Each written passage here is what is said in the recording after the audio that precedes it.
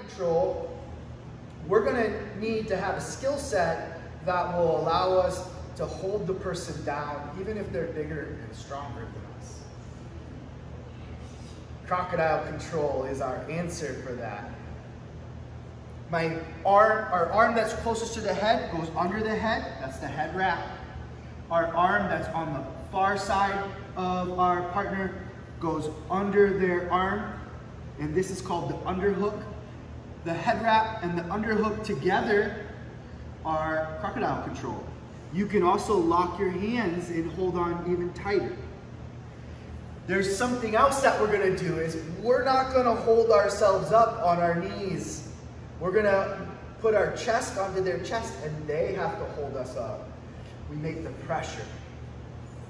Pressure is how we can be able to use really good jiu-jitsu against people that are stronger than us. We get into a good position where we can give them a lot of pressure and it makes it hard for them to move us with their muscles. From crocodile control, we talked about the two ways they can try to get away from us. One is they can turn away from us, and that's dangerous. If they roll over my hands, they'll get stuck and I won't be able to stop them from taking me over. So he turns away from me. My hands got stuck underneath them and he was able to turn me all the way over.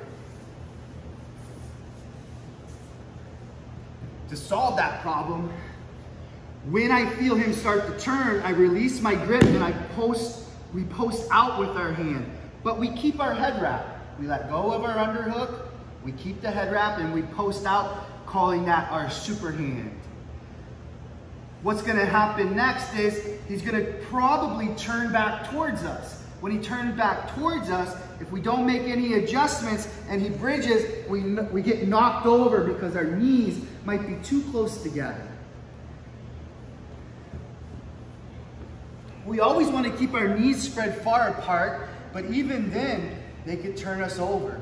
So what do? I will turn your head this way, Mr. Purple.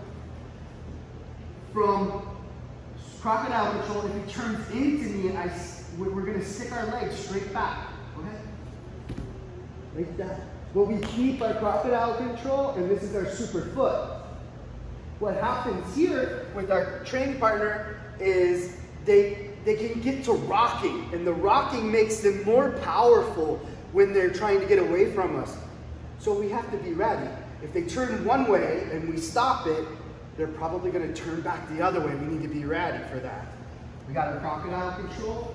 I don't know which way he's going to go first. Ben, I want you to notice the position of my knees and my toes, how wide my knees are, and that my toes dig into the mat. We call those live toes or active toes. We're never on the tops of our feet. Here, so he's going to go ahead and turn one way. Oh, I need my super hand. I know he's coming back the other way. I relock my crocodile control. But we stick out our super foot. Now what's he going to do? He's probably going to go back the other way. And then the other way. Ooh. You ready? 1, 2, 3, 4. Now if we're being heavy and we're giving them lots of pressure, lots of our body weight to carry, each turn gets a little weaker and a little weaker and a little weaker until they're done trying to do that.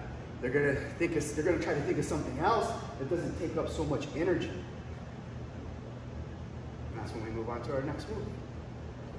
So let's review that. Let's get our kids, we'll spread out.